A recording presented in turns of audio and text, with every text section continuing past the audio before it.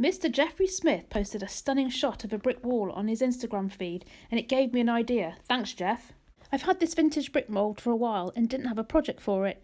Moulds like these were made from tropical hardwoods and were used to make clay bricks. It's springtime, right? Time for birdhouse making. So with a few extras, some sanding belts, contact adhesive and artist palette knives, I set about making my birdhouse brick house.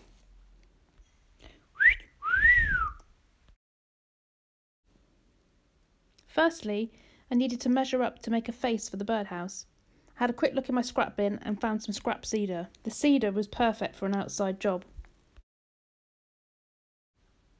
Ooh, before I get into this, a quick sticker interlude. Just when you thought it was safe, Berkey's watching, as are Heidi and Ben and Martin from MG Makes. Thanks for the stickers, guys. Back to it. I cut the cedar and sanded it to size on the mini bench sander. Time for a quick test fit, then a little more fine sanding. Using a hole saw, I marked out the position of the bird door, or entrance, or hole.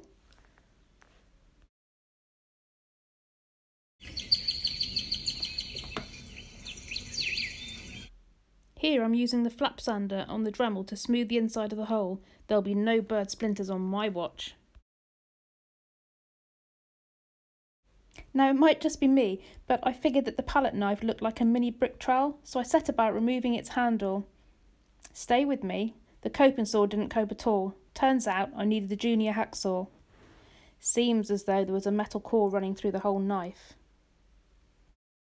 Now some jobs need a professional, but Stanley the Clamp was on his holidays, so I called in his Jurassic cousin, Calypsosaurus.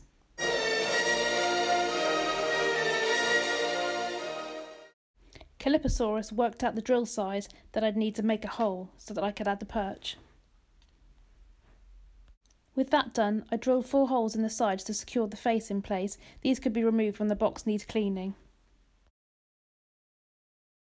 Time to cut down those sanding belts. This is what I'm doing with them. I chopped them all down into mini bricks, rounded each corner, and then used some contact adhesive to stick them to the cedar face. I used a fine sandpaper to take off some of the glue outspill. I then used wood filler to emulate mortar. Here I'm just adding some exterior stain and some varnish to protect the fake mortar. The front of the box now almost finished, it's just lacking something. Pam from Highland Boxes has been using moss in some of her finished ring displays and kindly told me where to get some. Thanks, Pam. So it turns out that you can buy moss in bags from Amazon. Who knew? Don't tell me this stuff doesn't remind you of Oscar the Grouch. Or is it just me? Nah. What am I making here? A little shout out to my friend Joe, who had the idea to use a bit of fake mortar to help the birds grip as they sat on the perch. You'll see a little bit later on. I just mixed up some sawdust, wood filler, and let it dry and then coated it with an exterior varnish. Just mixed up some 2-part epoxy and fixed the mortar to the trowel. Deep breath.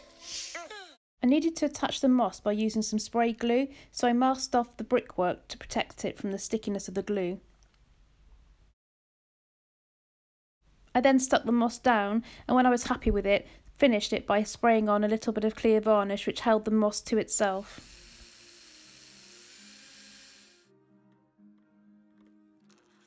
The last job is to fit that mini trowel with the mortar onto the house, a classy perch and a nod to the original use of the brick mould. I really hope you enjoyed this. Thanks for watching. Please like and subscribe.